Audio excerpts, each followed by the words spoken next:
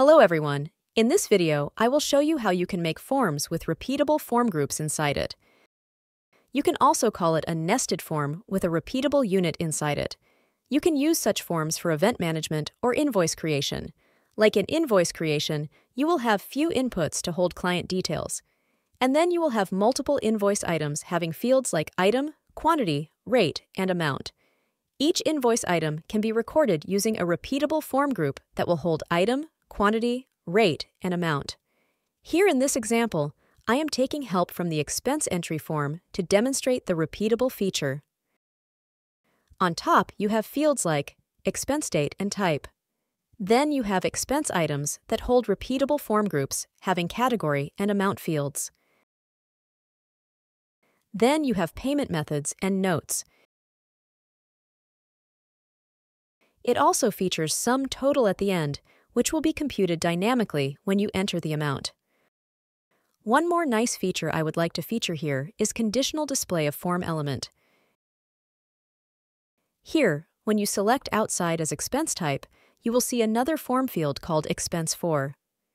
This form element is linked to the expense type element. It has got full form validation support. Let me show you by doing some entries.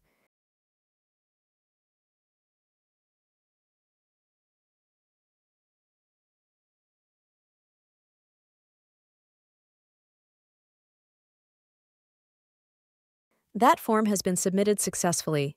Let's do one more entry.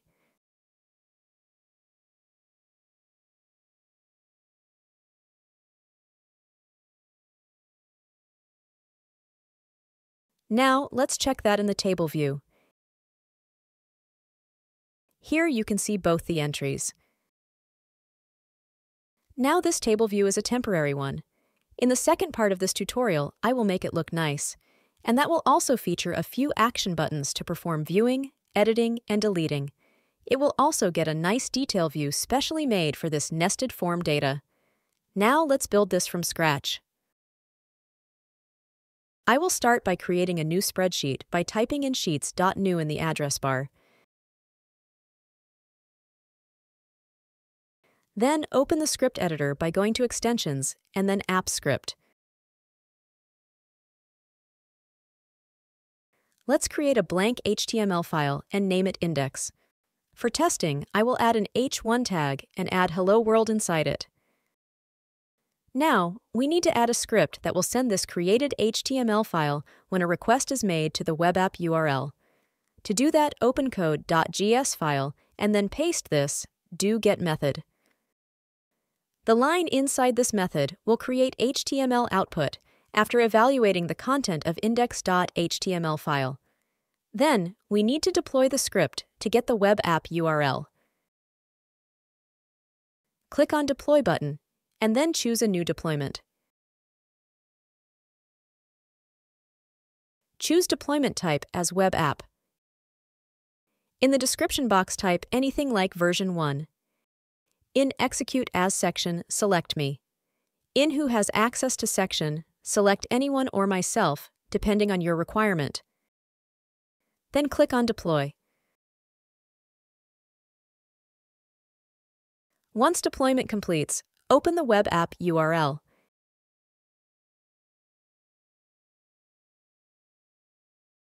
And here you can see the Hello World. If you make any changes to the code, you will need to redeploy it so that it points to the latest code.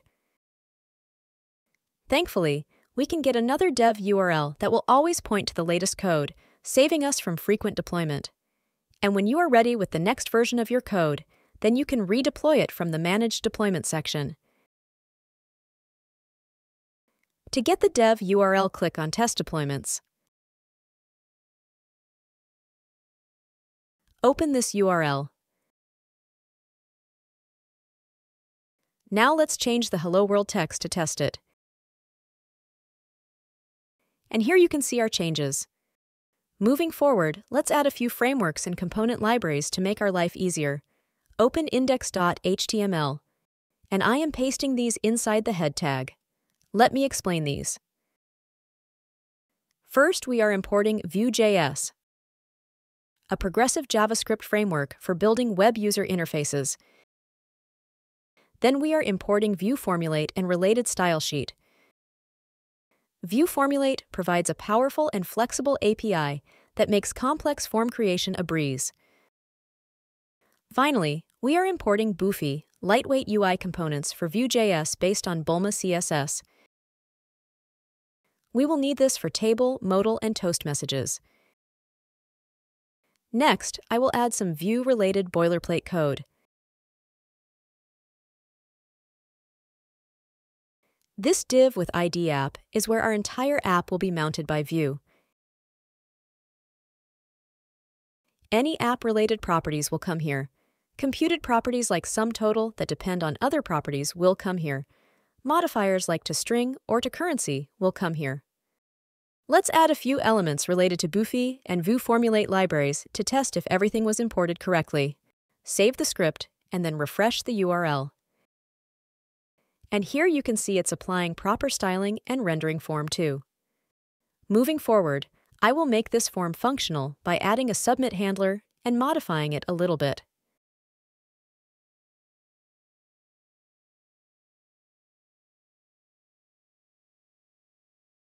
Let's save and reopen the URL.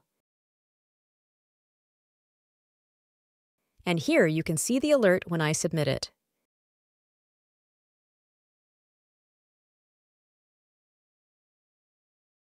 Now, we need to send this form data to the spreadsheet. To do that, open code.js. Add the following code. On top, it's defining constant to hold record sheet name and ID column name. This function named executeAction is the main function that will be responsible for creating, updating, deleting, and reading records. It takes the action type as a required parameter. ID and form data are optional parameters that will depend on the specified action type, like add, update, delete, get all, get one. This function will return an entire record for all action types except get one, in which it will return a single record. This uses Tomatsu ORM, a third-party library that will make the read-write operation a breeze. Before we move on, we need to register Tomatsu library. For that, first go to Settings, and then check this option to show apps script JSON file. Then paste this inside dependencies. Now we need to authorize the code again because we have changed the scopes of this script by adding the ORM. Click the Run button to prompt for authorization, and then authorize by giving all the necessary permissions.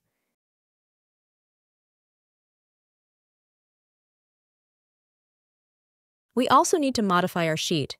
I will add ID column and form data column. Make sure it matches with our script requirement. Now open the index file. Then modify the submit handler. It uses google.script.run, a client-side JavaScript API available in HTML service pages that can call server-side app script functions, the ones defined in code.js file. It comes with success and failure handlers. It calls executeAction, passing action type and stringified form data. Let's save it and refresh the application.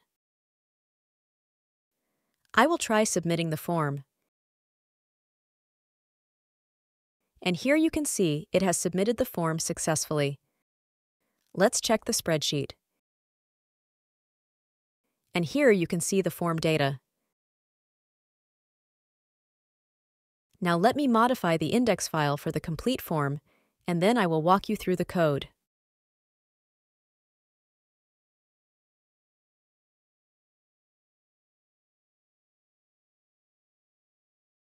It's done.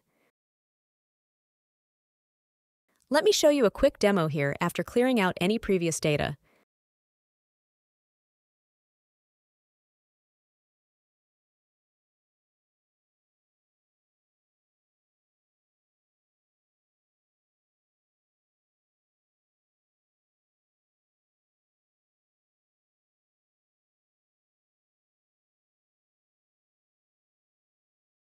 Let's see the submitted data in the table view. And here you can see all the data.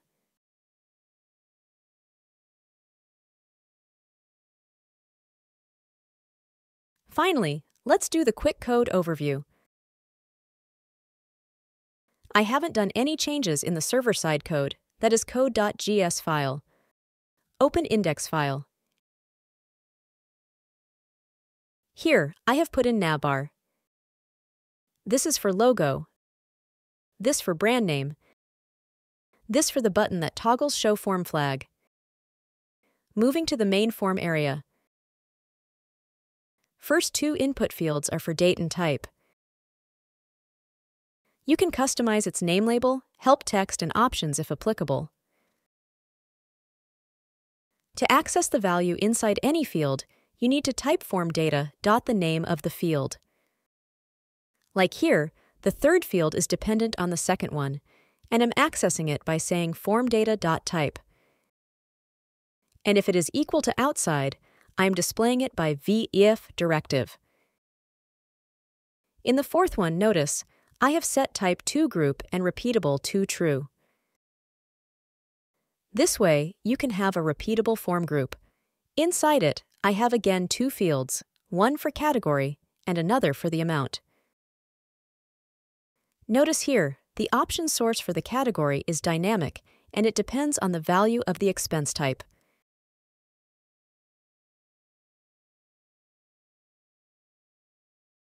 Down here in the data, you can see I have provided options as an object and then added two properties called home and outside, which are then assigned a corresponding array of options.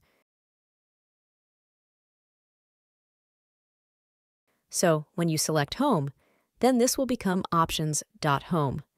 And the array of home options will be provided as options to the select input field. Down here, I have another two fields.